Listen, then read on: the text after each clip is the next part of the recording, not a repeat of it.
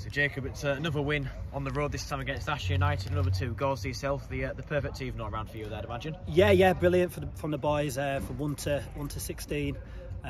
Great performance, like you say. Not so long trip for me, but for the rest of the lads, long trip. So it was a real test on a Tuesday night away, because we've not had that yet. But yeah, good to get the result.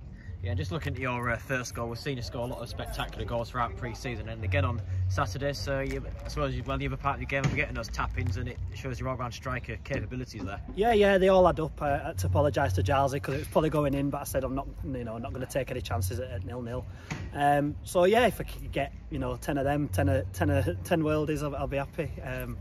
So yeah, like I say, a little tap in, I'll take them as they come. Yeah, and then I want to apologise to Marcus for taking his chance there, but he got himself a goal and it was a well taken finish as well for him. Yeah, great finish, great ball in from Nathan, and yeah, he's done well. I don't know how he's got his leg that high, to be honest, but yeah, great finish. And yeah, we needed that because I think it was about 5 minutes or so from when they scored. Quick response, so yeah, good. Saying that, first goal we've conceded, to be able to come back and respond from that shows the character we've got inside. Yeah, would you say one frustration is not just the fact that you've conceded the goal, but the fact it came pretty much straight after you got yourselves in front this evening? Yeah, a little bit frustrating, but like you say, there's not many teams who will keep clean sheets free on the bounce at this level, so it's you don't want it to happen, but it's kind of a little monkey off the back for the boys, you know what I mean, rather than thinking let's get a clean sheet, we can that's off the back now. So yeah, never want to concede, but like you say, good response from the boys.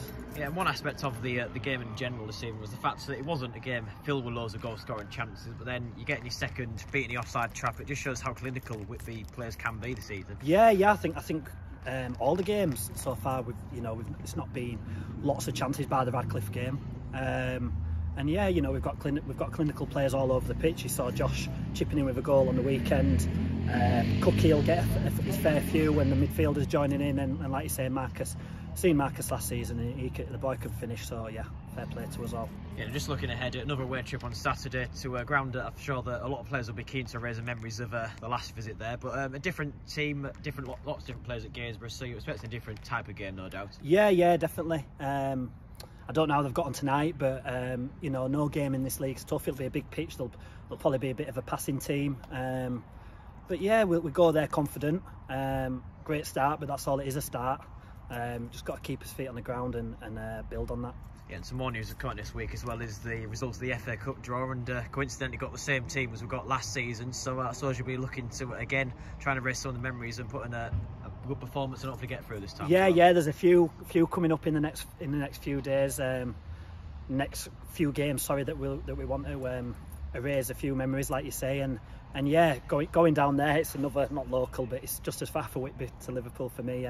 Another big journey for the boys, but we'll be up for it, and we'll go there confident and try to get through to the next round. Thank you very much, Jacob.